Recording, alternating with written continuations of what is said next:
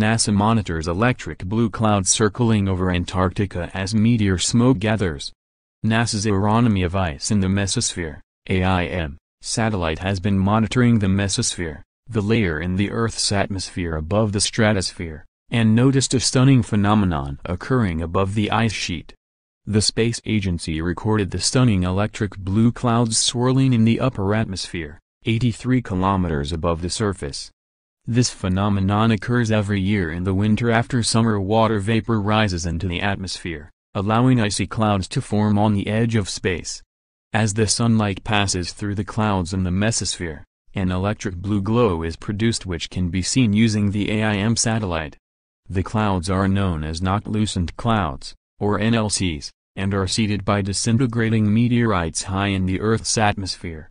Cora Randall, a member of the AIM science team at the University of Colorado's Laboratory for Atmospheric and Space Physics, said, "The current season began on November 19th.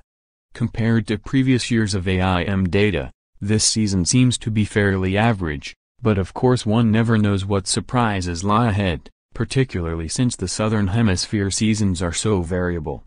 A statement from the AIM press room explains that the clouds are being studied in order to better understand the mesosphere, and its connections to other parts of the atmosphere, weather and climate. "We observe them seasonally, during summer in both the northern and southern hemispheres. This is when the mesosphere is most humid, with water vapor wafting up from lower altitudes.